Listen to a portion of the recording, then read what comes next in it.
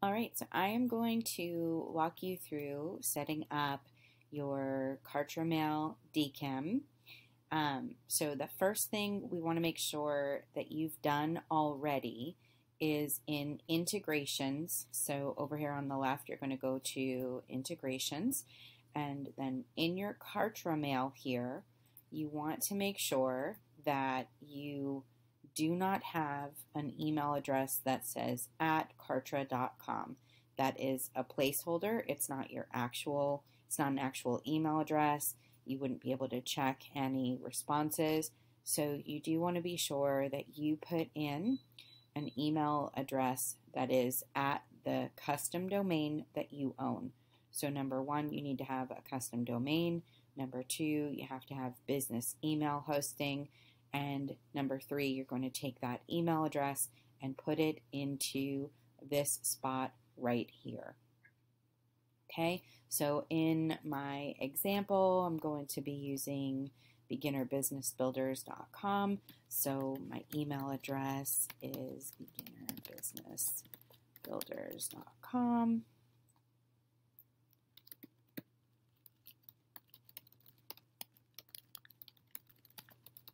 We'll just put that in, and then you click Edit to save.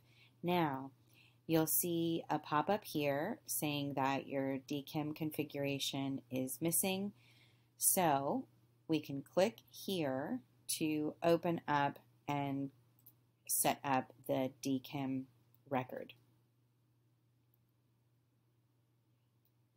The other way to get to this section is to go to your profile in the top right, and then from the drop down go to Kartramail DKIM. You'll open up onto this screen here. We'll click the box in the bottom right to add a DKIM record. It's going to ask us what domain we want to use here. So I am going to put in the domain that matches the email address that I have in my integrations. And then we're going to follow these steps here. You can open up the document that's going to help to walk you through it as well. But I'm going to show you it right now. It looks like that didn't go through. Okay. So I'm going to walk you through these steps anyway. First thing is log into your DNS provider. So this is where your domain is hosted. For most of you, that might be Namecheap or Google Domains or GoDaddy. If you're using GoDaddy, you may very well be managing your DNS in Cloudflare. So if that sounds familiar, I'm going to show you in Namecheap and in Cloudflare how to do these steps. But you're just going to go to where you host your domain. So in this example, I host this domain in Namecheap. I am going to go to the domain and to Advanced DNS. And this is where I'll be able to add new records. It's going to ask you to add 3 CNAME records. The type of record is CNAME, and then you have 2 things you're going to copy and paste. You have the host and points to. So inside of Namecheap, we're going to go to our Advanced DNS, click on Add New Record.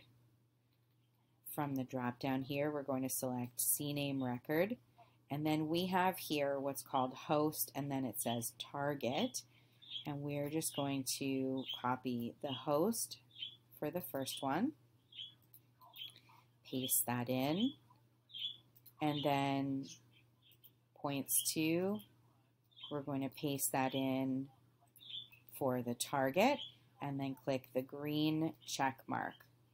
Okay?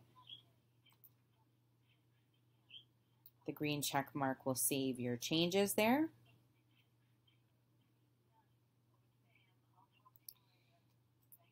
Now you're just going to repeat the process for the other 2. CNAME record, paste the first text here, and then paste in the second. And then click the green check mark to save. One more to go. We're just copying and pasting. We're choosing CNAME record.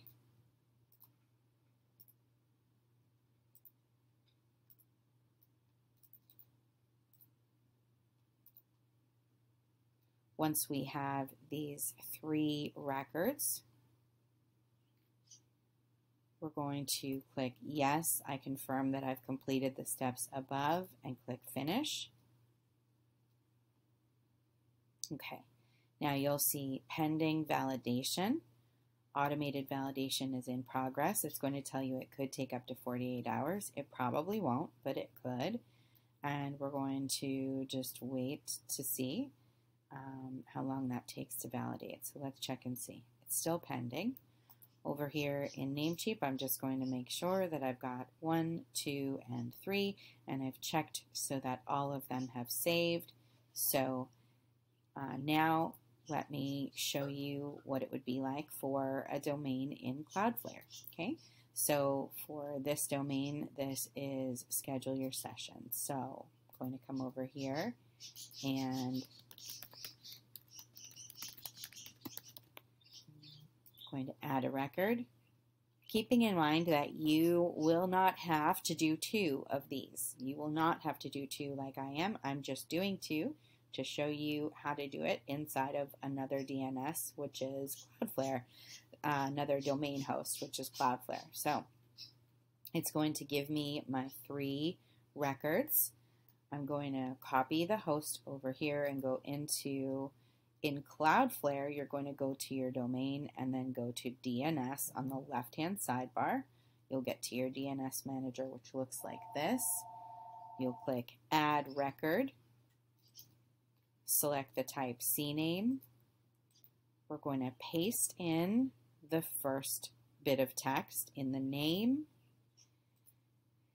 And then the points to is going to go into the target. And then we're going to click Save on this one. We're going to turn off that proxy there. We got a warning, so we're going to turn off that proxy and click Save. Come back over, copy the host side, add a new record, select CNAME. In the name, we're going to paste in that host text, and we're going to copy the points to text and put that in for target. Turn off the proxy status and click Save. And then let's just do that last one, the third one.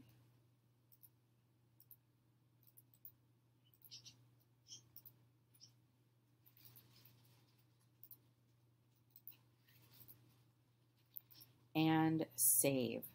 Whoops, I forgot to click off that proxy. It's going to give you a warning if you forget like I did. And then just click Save. And now we have those 3 CNAME records in here.